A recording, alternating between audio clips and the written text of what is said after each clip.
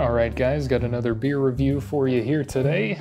We have the Blackberry Farm Brewery Boundary Tree Hoppy Belgian Style Ale. Now I'm not too big on hops, but it is getting pretty hot here towards the end of summer, where I'm at up in the 90s, kind of humid, so I like moving more towards lighter ales and Belgian styles, maybe a little bit less than the 8 or 9% behemoths I usually like. But anyway, I figure I'd try this. I think I had it before and it wasn't great, but this one might be good. We'll see. Sometimes things change depending on the can, but here we go. Blackberry Farm Brewery Boundary Tree Hoppy Belgian Style Ale. Farm roots run deep. Blackberry Farm Brewery in Wallen, Tennessee. Boundary Tree. This hop-forward Belgian style ale features notes of citrus fruit that complement its bready malt undertones. The soft bitterness reminiscent of orange marmalade balances delicate spice notes that result from a warm fermentation. 6.5% ABV, 12 fluid ounces. Spice notes, orange marmalade, other good things. I am tired after work, but that is okay. Let's get over there and open her up. Okay, now this video might still be a bit noisy, at least on the photo video side, of it, image side of it. Hopefully I can get a new camera here soon. I'm saving up and trying to look for a good camera, so if you can recommend one, feel free. Maybe a Canon M50 or something for video. It's in 1080p. Anyway, that has nothing to do with this video. We got the nice Thirsty Monk glass here. We'll see how she pours out. Good old Belgian style. I like Belgian yeast, usually it's a bit banana-y, flowery. Could be orangey, I guess, like this, citrusy. I usually don't like stuff that's too hoppy, although I have been known to have IPAs if they are particularly citrusy. And I do like Scotch ales, they can be pretty hoppy too. But anyway, this has a really nice orange color. I don't know how well this looks in the lighting. I had to turn the light on because this phone camera is not good in low light conditions, but has a pretty nice relatively foamy head, white, stark white marshmallow color.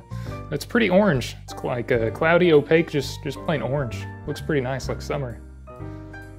It smells hoppy, smells a bit hoppy, also smells a little orangey, but also spices. I don't know what spices they have. It didn't say like coriander or anything. It says delicate spice notes and bready malt undertones. Okay, but it smells pretty nice.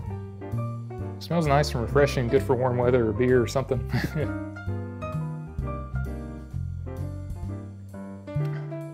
It is pretty hoppy, not unlike an IPA, so I wouldn't say I really like this on first sip. It's not bad though. It is it's crisp, but it is bitter from the hops, but it is, refreshing in a way. This would be a great outdoor, like lazy afternoon summer beer. It'd be pretty good for that. There is a hint of orange and citrus in there. It might open up more as it warms up a bit, but it's not bad. I'm not too big on hops myself, so if I make any weird faces from the bitterness of the hoppy bitterness, that's why. But it's not a bad beer. It is crisp, refreshing. You get a little bit of orange. You get some spice in there, but the aftertaste and toward the later body of the taste and everything it's pretty hoppy. Not much else there.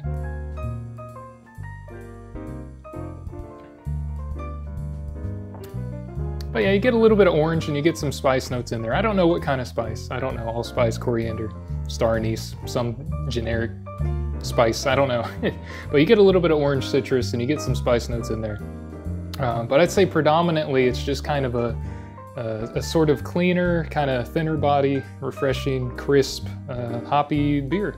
So if you're into that, I'd say try this. It does say it's hoppy Belgian style ale, so maybe some Belgian yeast in there. I don't know, but if you like IPAs, you'd probably like this because it's pretty hoppy. It's a little citrusy.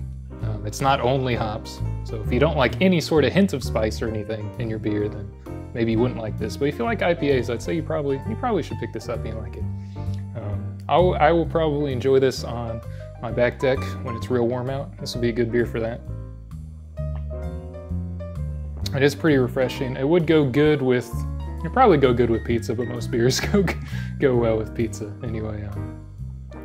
I have a long weekend here coming up, so I'm gonna go enjoy that. Thank you guys for watching. Again, if you like IPAs, I'd say try this.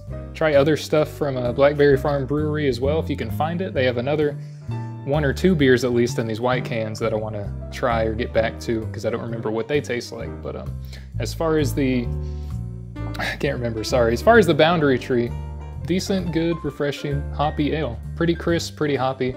If you don't like hops, don't try it, but if you do, I mean, give it a shot.